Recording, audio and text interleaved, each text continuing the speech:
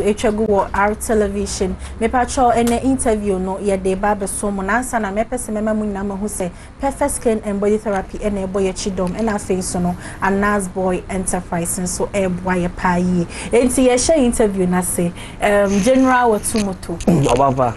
Net is saying. Nyanko pandara ma bibia boko. Me tai share wo videos e wo Facebook but na me share wo in person da. Enti ene ye ka say oba show no so no now I was like hey ene ye na ye betensem. Okay, this is about show advert or TV but me so me hu da. Okay, enti ene ye share. Yeah, share. And then oba share wo story or heartbreak story. But before that na me person me who say what fall in love da. What told you that? Yeah, before me call Bibiano, me de asida PC my trading pon or dem free amasama abejuha. Asida biem san koma me prophet Roland Prophet Kofi upon ene mi agasa madi nya me maame ba kope Teresa Sapoma. Me nipa nti o se me todom and mostly on ana amanfo nim hard guys obi o hard guy biano odopan. It's a hard guy. That's what do? Me a hard guy. Mado. Me say me does me like me that's do. Oh, that's do. Yeah. Okay. My dog ba pa oba ni point blank say me do no. Oh. We you maybe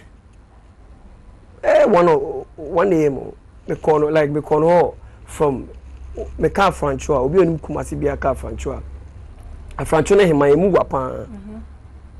Me call be 9 something and you me and I'm saba me fie wo afancho no kwa ne mfanto me ze musa awawo me beju fie na again from say wo pra eh afina me say be free afancho fanto me sa ko hima odasem obako na me fa dropping poor to ho me ko ne say wo pra mpa na oba no mama say wa unim me too me like too many maturity. Mama said, well, she knows only person I don't. Yes, I don't. In general, no, what do that? My dad will go. Okay, ain't no, and when you about share a heartbreak story, dear baby, I and share. Okay, story say that. Minute. I mean, say. Oba menete na before then me ko share again no me ko chat the first day me say boy be me fa say man be any DP okay ba ma join there anko be busa no say o ne sofo I'm so okay no problem say ne and I come on go back and forth okura also suru me because ohun ni say me ho ma be do so on oba o I'm so entisa. So you find out yourself because only me babetena. Oh, you dim bibi akoso boko or do asem me do abafie. Me ni nipa bi a me fa dia me de kire. Okay. Ti me fa oba o sem do ko kire me mama. My mom is my everything. Although me one papa o me ka say hey papa so Mr. Matiba wa boy me pa but I love my mom because me no was our connection. Yeah. Ti me shi oba bia na me pena. Me do ko mama. Me ko mama so yes kwa me. Opa me de minyasemo ono akofa ba opa me ni problem so ma me papa etete me de oba me fie me so me kwa me oba de menya de na oba no o se ne penu edi se ansa na o ti ase ama o mama so twema so I think the be week o because ni 1 week no no twema so ni tiri mo asem nya ne se ohun ni se me ho ma abedos ntina se o asa obe pene asa on pene asa be pene ina nka ba se o twemu ze be 1 year. Na anyem bia se o de na hye wonti a wotwemu de wi ase nya bebo ne kade be hu ya o de be biem eti 1 week ni mo ate ase ye ko back bibia koso kama me pie ko ba bi na me ba oba bi ye fe Ophelia ano se onim se oba na nete obeware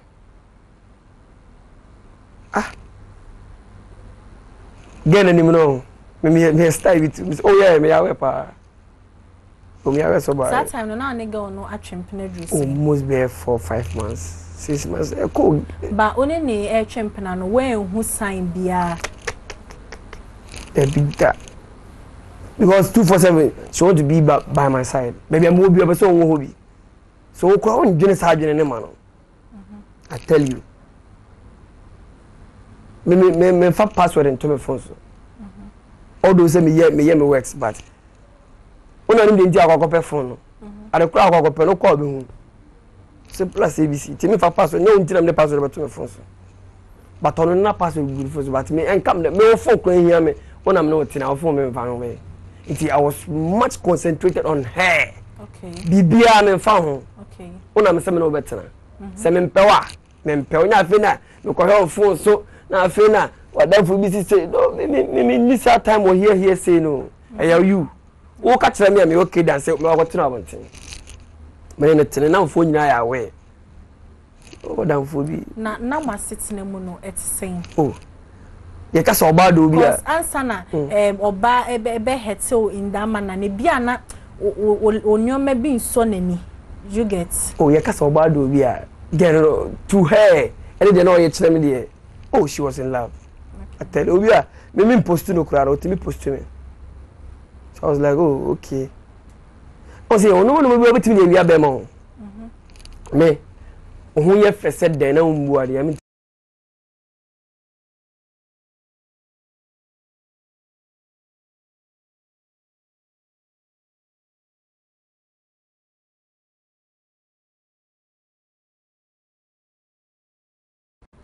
Yo mabu saka ya dia ben utimi frɛ o girl ba so girlfriend hello aha eh me dey me kama bia kyerɛ bi o but wanye sa no mo bia nkyerɛ bi na obumi ankasa me dey me ye frɛ ba o respect because me no ba betena me nkwa na nyina me nkofo oba sɛ me ne betena keke o ehye me tirim sɛ me nkwa na nyina setena because ye sɛ oba be frɛ na gya ene ne enye sɛ awari mu nkwa asɛm menya ba ka sɛ me pɛ no there has been a bond. Yeah. When you ati asne de emienu aba chichire ye this was ye ntem tia o say ye tena se ne ye din komo obi atena what then you go in different ways no be asomadwono but ye nim tie jeja relationship bro from hanti about we don't know enti sa no man nya obumi pa obume ene ye mam se o we kwa me ofie ampa beko no ofie kwa me we bia me se mo abotre kwa me nchewa ase me ma me suna na wa ba ya ni mu nti owia me simple abramahu. I tell you. It's be a cost on your bow because of this Casemba. How no I say, or take you, Casemina. Oh, on yes, I didn't. It's me quite a mind you to say, obit my I hate me.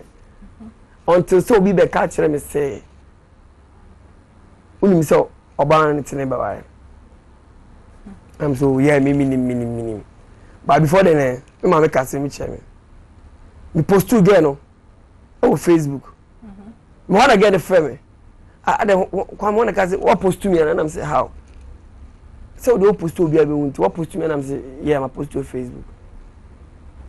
No case I'm saying. And you know so what kind of try. Don't will testify. And my journey what's about kind of try. My phone my journey be 1,000 times on my team. So okay, me come post to some post to the over catch them straight to my mom. Ma, it is a ono about now post to no frogs I say I don't know Maame as come in so obi won no as ma okay with the problem there man can just say Serwaa because I will get to I'm so no say there am problem there no and I'm there this question of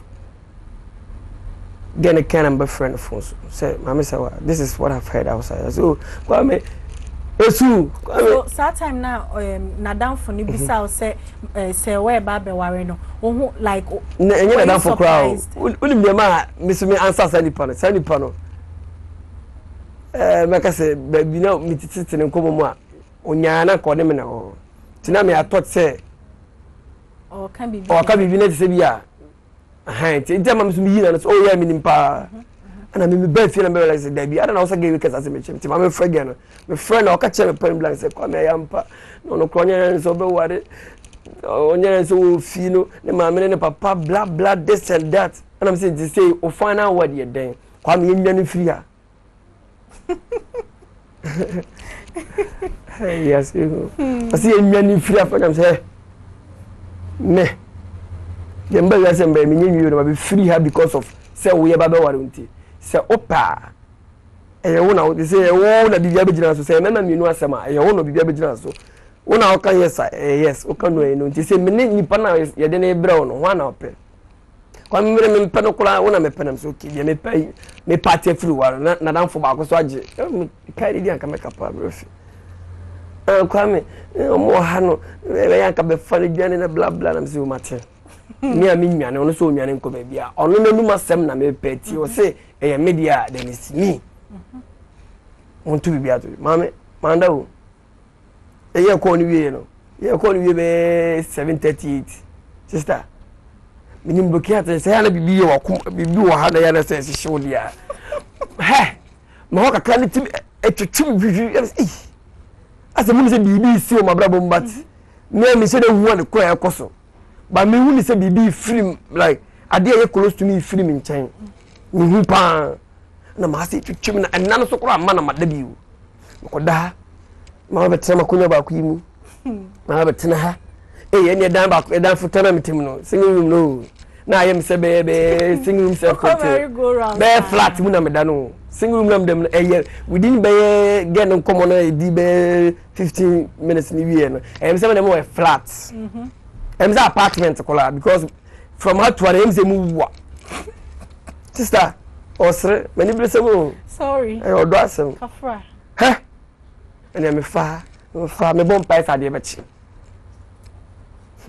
yes yo adia chi wie se kwa me ko me boss your friend is Samoro Fori on tete me ko no patase na be bia me fa da bia no e ko me boss man fa ho no minim de osoro ne me kase se ba bia e de on fa ho be fa sweetheart me na mo me pie ko ba be fa ka o me de petrol tropa se enya mfa ma minti na me fa pie na be foto na me ko funa na oti woni be ma na o so fa bu cha ba na ba na wow oni ni tima odi ni ti nipa he nipa o se won pe no o se won pe ne for so na ma ware no o te kai odi me kai pa o odi ni ti ato na ase hu bi na ganyan pegya ni ti me ma na yo fra me so betena o mo chepe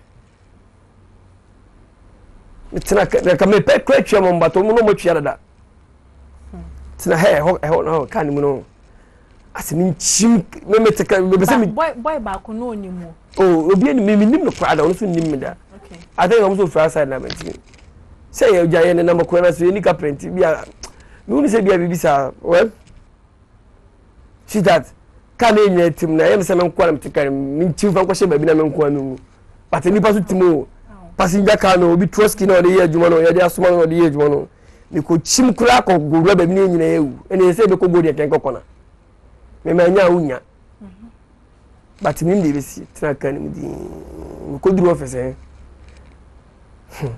sabo vuri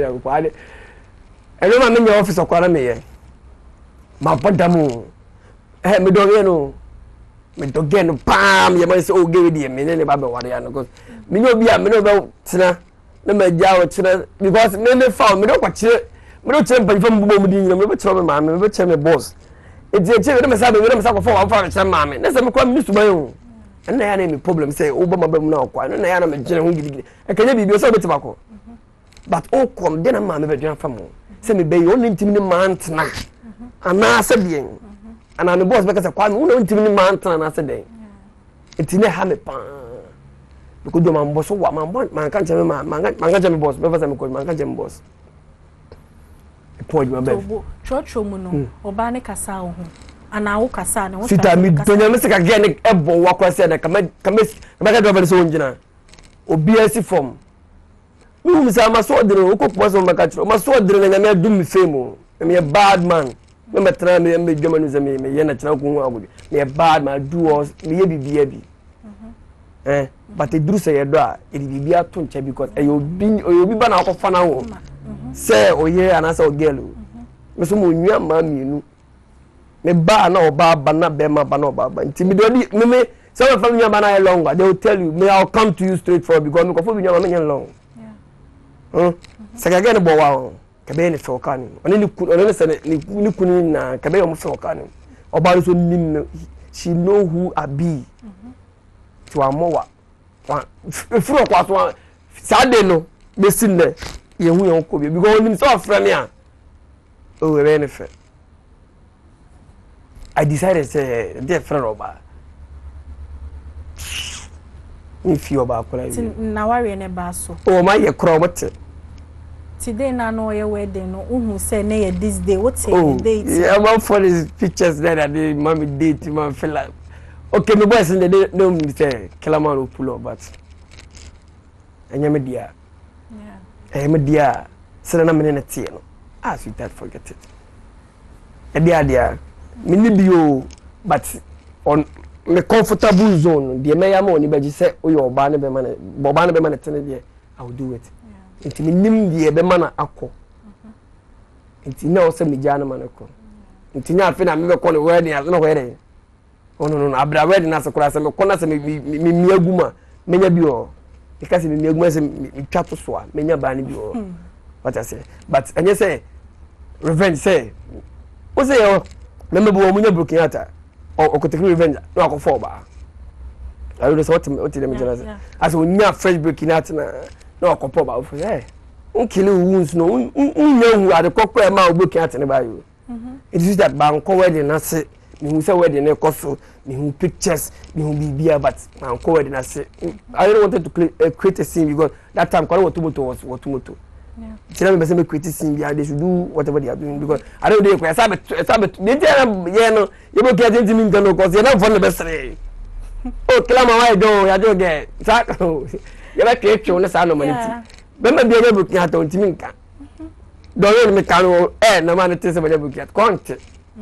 Me the make on. Me a plain. Make a many book hat. Serious one. So after Maame Serwaa no obafu phobia sa fa la wo sa kwan ni so biem. No.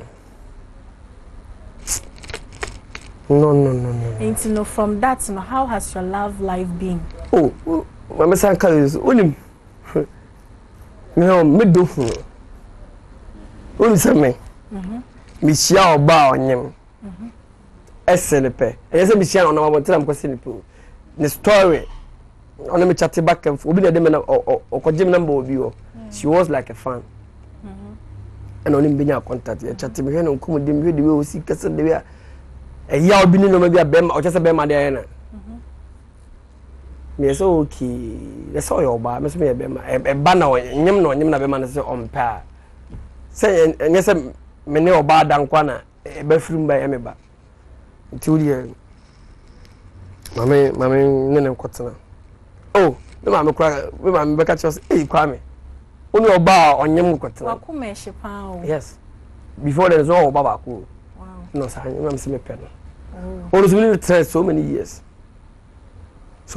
honestly this year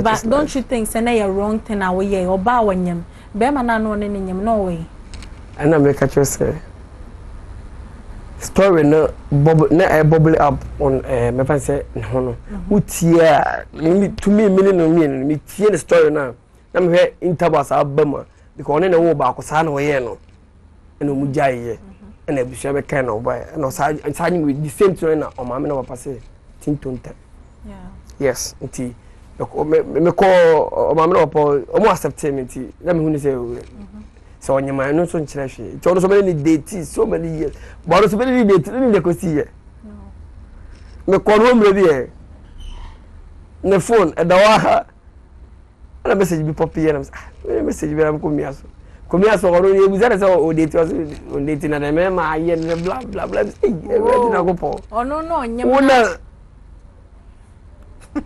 ewi ase e me de ma me so me ni twa so e bi ba na me ko o ma ye ni bi me ni gina odi nkomo na ni nua ba but no nim ni nua no so nim say Watumoto nim me but onim say me ni nua ba na e date na numa say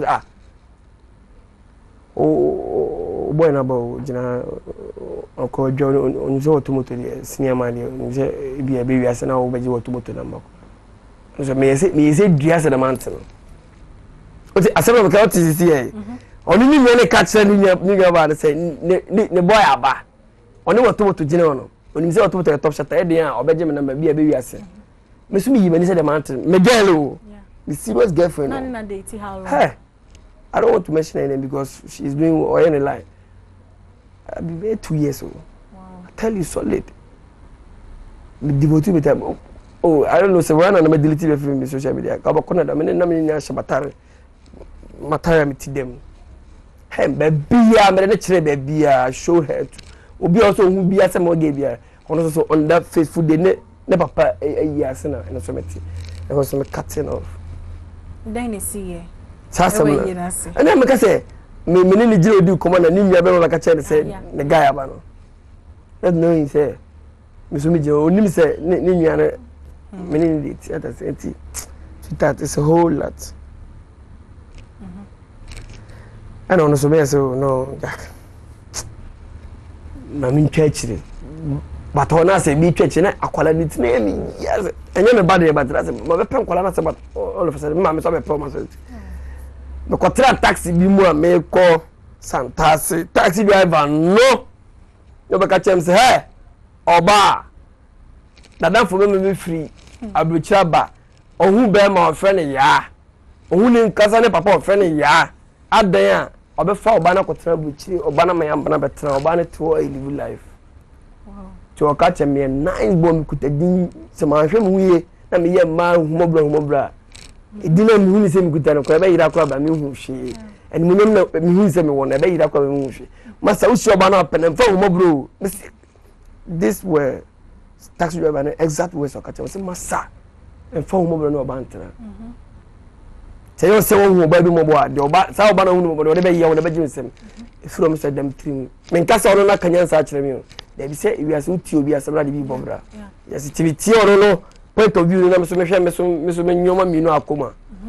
On say no there is sense in on no mo asam na mu ni zo kan. Nti say hu de ya me si. Okay. Ain't no dan na be ka kire ahwefo na omo hwe ye mema no. Oh, big man, I was out dog. Ushi oba na open. Manu who say open. I know the Solomon. Semna Solomon why say hey. Solomon you the boy. Yes Solomon the boy yes. Davi. Enti Solomon e onu Solomon. Say am pa say the omo kan am pa e onu Solomon. Nti na Paul say senke be ya. Akono tinko bi amfa ba ko. Enyi na me na kan yo. E Paul na numa asem. Ndi metre say Paul say be ya. Anasa Solomon wale Davi. Big man o oba bi na opel. Na odi ni saze me na hia me Bible say man munnim ukunu munni na mukuna dom. Yeah. Bema o oba na odo no o oba na odi ni big man dono nkona nyina. Because a man of Watumoto they don't respect. I'm telling you. Bebre na ba most of those sweetheart are there. Yo enya men nyina. Yeah. So kasem yibi film most of the ladies out there don't respect. Make us go say won kakra because they forget it. The boss na say forget it. It is that bema o ho the oba ono oba tena ondo na let her go. Okay. Na nyo say we playboy. You hear some abano. Me policy me. You odi ye me no obi di bi be yo. Ti say me no tena me no mayi makom na me no tena yo say magimi a. Me no dia kwa koshi obi a so don ne pa odo be say bola kan. Yeah. E be yo fenti me no ya dia me make sure say me nye wade na how because obi di be me gusu am ekona. Nti wo oba adono oba so wo be ma adono. Because me na wu me na bia wa hia me na Watumoto say one men tintu nimi o one betra dan ba kumu ana wo say hey boy na mi hia na nu ni so awu agum say yes ana otie one obi ntina ho nkwa na nyina e nkwa sa twi ne hia me o Bible so be firi waja ene ho na makoye ba ko na motena mo nkwa na nyina enti yes ade lifetime so we na oba na ne tena untimi ne mo sa abra na bro my sister let him go, let her go. Period. Okay. All right. Maame fa messages kakra wa ha. We say hi Nanajo, how are you doing? I'm in love with your guest. Wow. We say Sego Daniel from Wa. I'm really enjoying your show. Okay. Me that say. We say hey Nanajo, I have missed you pa Naneje men so ma feel. We say bra kafra. We have all been there. I nearly drank poison. Please ladies stop doing this to us. This is from coming from Gabby inside Robo. Or say I really love your program. Keep it up, RTV. Okay, yeah, that's it. Wasting and a good afternoon. How are you doing today? Me ho ye oba na won so what to say. We say, can you ask him if he's dating? Me pacho you say o twempanana. Me twi brade mo dem pa. Okay, o ka bi kakra. Oh. It's well was Sunday I'm in love with him near the me pacho brand or twempana. Oh, but I just I'm in love with you there. We are when someone make kind mom no in love but yeah. Okay. All right. We say I love today's program. Okay, yeah, that's it. We say Nanadra, please. Can I have the guy's contact? They know the handle. Watumoto. Maybe I show on the Facebook. Who bet me the Facebook? Yeah, handle ne Watumoto the general. Okay. Watumoto ne WATUMOTO. All right. Yeah. Pachobe to me, I checking it out on Facebook now. We say I'm new watching this program and I love it. Okay. I will see for me pacho program ye perfect skin and body therapy and I say you're saying me pacho we ye oba na se bema na se stretch marks se go me pacho stretch marks say go men now and ye nra nka menim bread bia me hia no me kwan mu ho me program na me Kofi no stretch marks na gu na ha say nyam say hey na se stretch marks nye man kwan na gu ye me man no so ka ho ntime pacho we ye oba na se bema na se stretch marks e gu skin nani a Mr. Perfect Skin and Body Therapy for ebe to me apepa ma na wanya fa ho die and na afei so na nso oben aye wanim wachi me pacho say na nso oben no etumi ye baabi bia wo skin no enti baabi atobia no matter how long ache wo skin ni nyina me pacho Perfect Skin and Body Therapy ebe to me clear every ho e di amount and na afei so no wo ye obi a akre egu skin and pacho se me ka akra me kire keloid be pacho se bia egu skin nani a me pacho ni nyina Perfect Skin and Body Therapy for ebe to me ahia kra e the amount and na face say what draw tattoo at wo skin nania me pacho emfa nko baby on besama problem no aye worse me pacho Perfect Skin and Body Therapy and ebe to me apepa tattoo a wonyo how bia we tire e wo Ghana ha sei me pacho kuma se Perfect Skin for e wo Boshai Abraham Junction sanso na enkran Perfect Skin for e wo kete Osu Akweje Park na Takra the Perfect Skin for ewo Keten Junction. Me pacho betumi afa number na ewo TV no so na wa frɛ o musisi ani o ma twetwe nkomo. O pese wo send WhatsApp message nso a 0553312911 0553312911. Me pacho Perfect Skin for WhatsApp number eno no. And asida kese pa so kom fam Anas Boy Enterprise. Me pacho Anas Boy Enterprise say uhia POP board plaster board installation and a POP ceiling me pacho ceiling tete de no chem etisi a won so se wo si dan na we mia we need the car to e kaso na wa ye POP bi na o dan no aye fe me pacho wo si dan a na wa bo ho ka na wasi ne yie e dan na fe na wo be sha ase ni nyina Nas Boy for ebetumi aboaw ama watumi asi dan no na aye kama from the scratch to the finishing and Nas Boy for able to me edi aboa and I think so si dan na we na se wo hia painting wo hia obi obetumi painting wo dan no ho de amawa me patro ni nyina no Nas Boy Enterprise able to me aboa and I think so si dan na we o pese wo total so ma me patro enye obi a na wo se o ma ne ba wo fie ebe ye adwuma se wi ase aye hu e wo se wo ne company ya register a o mu dimu e wo se o mo na anya o mo ye adwuma me patro se wo si dan no na se wo pese o de share company bi sa na o mo ye interior decoration ne exterior decoration mawa me patro ni nyina no Nas Boy Enterprise ene betumi aboa the whole Ghana me patro bi ene wona abia wo Ghana fa na nyina bia dan ni sibia me patro from no mo mbehwe no mo ntumi ene won kasa omo bo no so de eda from pa yie 0246113461 0246113461 ebusia for yeah, the phone lines no egu TV no so enti no ye be phone lines na to mo betumi afre na wa cho wa jo pese woni ye guest de twetwe koma me pa cho o wa he ya 80 phone number no ye di good TV no so